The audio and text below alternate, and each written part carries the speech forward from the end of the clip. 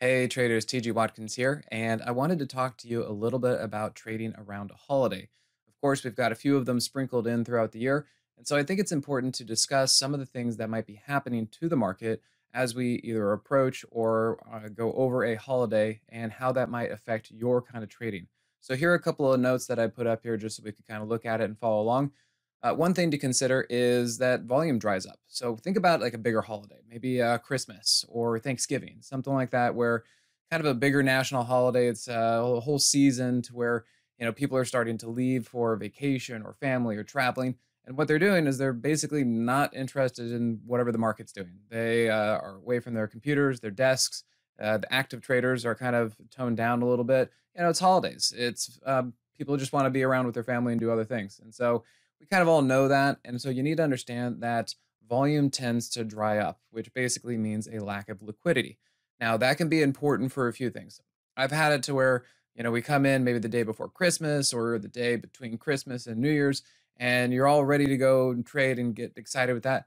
And you step in there and not much is going on. Like the price just isn't moving. So you're thinking, well, what's going on? Well, because a lot of people aren't at their computers actually pushing buttons and enacting price action. So that's something to consider.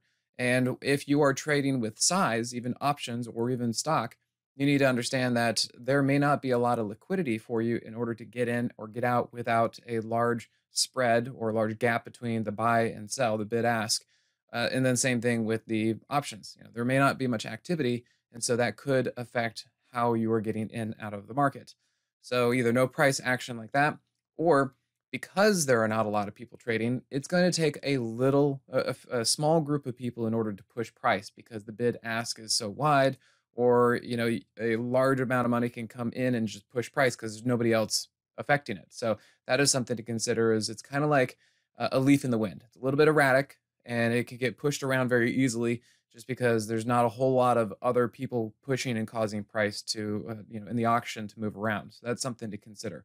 So either erratic or just flat, just not much. We also tend to see this leading up to the FOMC.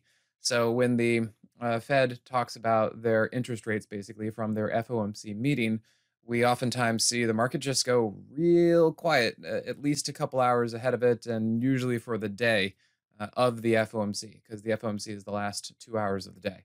So interesting to kind of look at that and be prepared for it.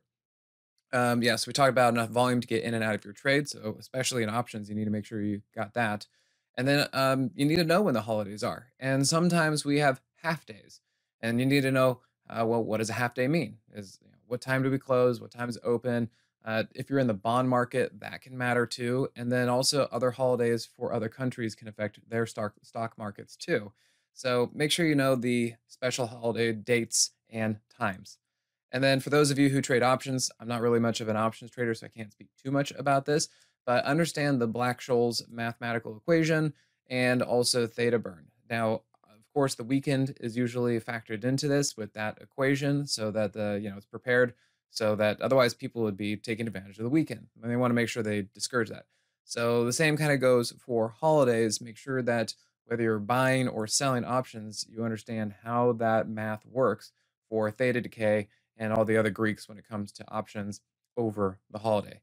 And then a couple major holidays, things that we should know about in regard to some of the common sayings. First, sell in May, go away. It's kind of true. There is a period that at some point in May that the market does usually get sold off pretty hard. So it's not necessarily May 1st. It tends, my experience tends to be kind of in the middle of May, like middle early May. So be aware of that. And then that kind of signals the beginning of summer for the market. And what that means is a lot of traders, a lot of hedge funds, a lot of firms, the big people in there with their going out to their Hamptons, just people out for the summer. Kids are out. Even traders like me and other people that have kids, since their kids are out of school, they're going to take them on family vacations. They're going to go to the beach. They're going to be doing all these things, and they're just not around the market to effectuate stuff. So, summer doldrums, can be a little bit quiet as far as movement. And again, that can make for some erratic price functioning. And then just got to be careful because, it's kind of like, smaller group of people trading the market during the summer. Then we know about the Santa Claus rally. Typically going into the end of the year, we leading up to Christmas, but it can also be right up into the end of the year. There is usually a spurt where the market does like to go up. Of course, this is not always true. We've seen this in 2018 when the Fed was really tightening stuff. The Santa Claus rally didn't actually happen until the next year when they reversed their interest rate hikes. So, it's not always perfect, but that idea, the market tends to want some window dressing. They want to make their numbers look good, going into the holidays. People are usually happy, uplifted, and they want to have a good time going into the holidays. So, you typically don't want to get too smashed with your price and market and stuff like that going into the holidays. And then also 4th of July. There tends to be a bullish run into the 4th of July. Maybe it's a rah rah America type thing. So that's another thought. But yeah, historically leading up and into the 4th of July can be bullish. So, there is some seasonality to some of these holidays. So pay attention to that and see if you can take advantage of it. All right, guys. Well, there you go. That's a little bit of talk about how to trade around a holiday and what you need to be aware of when you're doing so. So, yeah, do a little bit more research. Hopefully, this helps you out and enjoy the good trading out there. Thanks, guys. Without simpler trading, I could not have financial independence. This is one of the best investments I ever made in my life. It's helping me find consistency. It's one of the things that won me